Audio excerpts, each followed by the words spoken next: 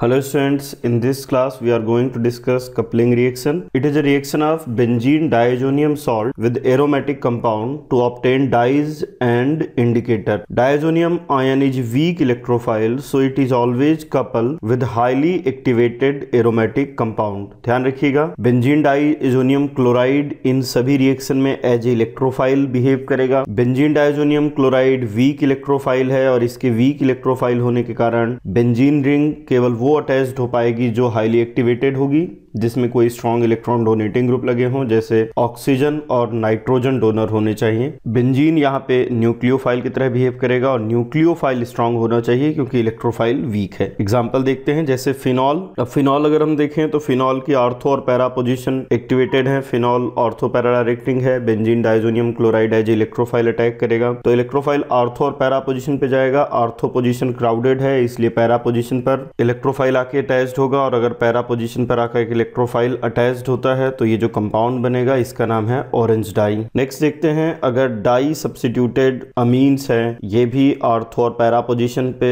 जाके इनकी भी आर्थो और पैरा पोजीशन एक्टिवेटेड है। Benzene diazonium chloride as electrophile है, आर्थो पोजीशन क्राउडेड है, पैरा पोजीशन पर जाके अटैच्ड होगा और ये जो कंपाउंड बना इसका नाम होगा येलो डाई। नेक्स्ट देखते हैं, अगर ये कंपाउंड देखें तो अल्फा नेप्थॉल है, ये नेप्थेन की फर्स्ट पोजीशन अल्फा और ये बीटा पोजीशन है। अब अल्फा नेप्थॉल अगर देखें तो इसमें लेफ्ट और राइट वाली में राइट वाली रिंग कंपैरेटिवली एक्टिवेटेड है क्योंकि यहाँ पे OH ग्रुप लगा है जो एक्टिवेटेड है, और इसकी आर्थो पोजीशन और पैरा पोजीशन क्योंकि OH आर्थो पैरा डायरेक्टिंग है। बेंजीन डाइजोनियम क्लोराइड जो इलेक्ट्रोफाइल की तरह बिहेव कर रहा है, ये आर्थो और पैरा पोजीशन पर अटैच हो सकता है। आर्थो पोजीशन क्राउडेड है इसलिए प्रेफरेंसली अटैक पैरा पोजीशन पर होगा। अगर हम बीटा नेप्थॉल ले लें, जैसे ये नेक्स्ट मॉलिक्यूल बीटा नेप्थॉल, अगर इसकी रिएक्शन बेंजीन डाइजोनियम क्लोराइड से करते हैं तो फिनॉल अगेन राइट वाली रिंग एक्टिवेटेड है। अब इसकी आर्थो पोजीशन, ये दो आर्थो पोजीशन है, पैरा पोजीशन ब्लॉक है, तो प्रेफरेंसली अटैक आर्थो पोजीशन पे होगा।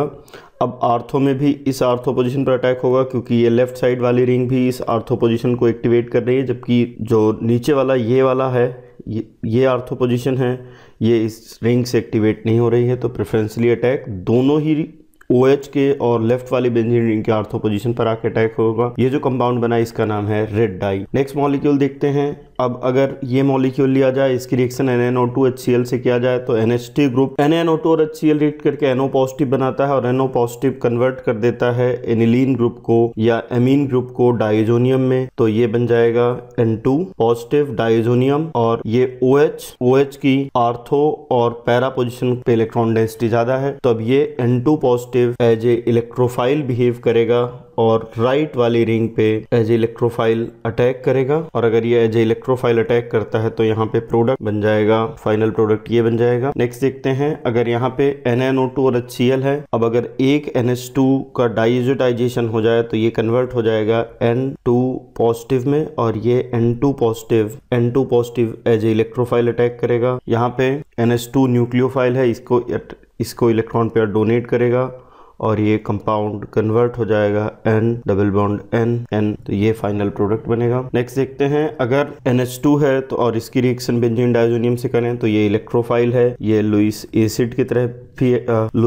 तरह एक्ट करेगा। एनिलीन न्यूक्लियोफाइल भी है, ये लुईस बेस की तरह भी करेगा, तो यहाँ पे नाइट्रोजन इटसेल्फ अटैक करेगा, और अगर नाइट्रोजन इटसेल्फ अटैक करता है तब ये कन्वर्ट हो जाएगा NH N double bond N, तो यहाँ पे प्रोडक्ट। अगर NMe2 देखें तो अब यहाँ पे रिप्लेसेबल हाइड्रोजन नहीं है, तो अब ये एज इलेक्ट्रोफाइल अटैक करेगा और NMe की आर्थो और पैरा पोजीशन पर आकर अटैक होगा। अगर पैरा पोजीशन पर अटैक होता है तो ये कंपाउंड बनेगा, इस कंपाउंड का नाम है येलो डाई। अगर यहाँ पे देखें नेक्स्ट केस तो OMe ये एज ए न्यूक्लियोफाइल है, ये इलेक्ट्रोफाइल है, और दो इलेक्ट्रोफाइल और न्यूक्लियोफाइल दोनों क्राउडेड हैं, लेकिन यहाँ पे न्यूक्लियोफाइल पे दो NO2 लगे हैं इसलिए स्ट्रॉन्ग डीएक्टिवेटेड है। और हमने पहले भी कहा था कि अगर न्यूक्लियोफाइल डीएक्टिवेटेड है क्योंकि इलेक्ट्रोफाइल वीक है तो रिएक्शन नहीं होगी, इस केस में रिएक्शन नहीं होती। लेकिन अगर बेंजीन डाइजोनियम क्लोराइड पे NO2 लगा दिया जाए तो अब इस इलेक्ट्रोफाइल की इलेक्ट्रोफिलिसिटी इंक्रीज हो जाएगी और अब ये रिएक्शन हो पाएगी, तो ये प्रोडक्ट बन जाएगा। यहाँ पे ये एज ए न्यूक्लियोफाइल है, न्यूक्लियोफाइल की आर्थो पोजिशन ऑलरेडी क्राउडेड है तो पैरा पोजीशन पे जाके इलेक्ट्रोफाइल अटैच होगा। नेक्स्ट देखते हैं, अगर बीटा नेप्थॉल का सॉल्ट लिया जाए तो यहाँ पे अब अगर देखें तो ये